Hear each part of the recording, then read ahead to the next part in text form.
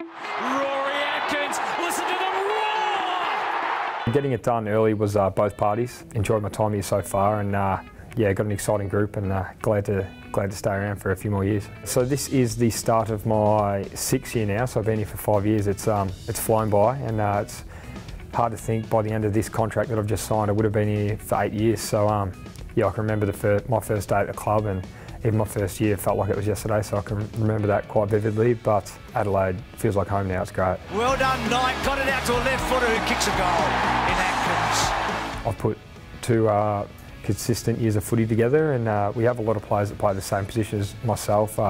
So I keep looking to build my game, so keep improving so I can hold my spot on the team, and hopefully I can do that. The Adelaide Crows have selected Darcy Fogarty from the Adelaide Football Club. Yeah, so Darcy Fogarty was living with me before Christmas. I met him last year when he trained for us through the AIS Academy, and we got along really well. So yeah, I thought I'd open up my doors and he could stay in my spare room for a month. Yeah, get along really well, and he's a different character at home as to what he is at the football club. He's very quiet and reserved here, but he doesn't shut up at home. So I think we've got a good one on our hands. So where I think I can take my game to the next level is well, building another pre-season. So I've only done 1 full pre-season to date, so hopefully staying out there again, building my fitness levels, and getting a bit more midfield time, I'd hope.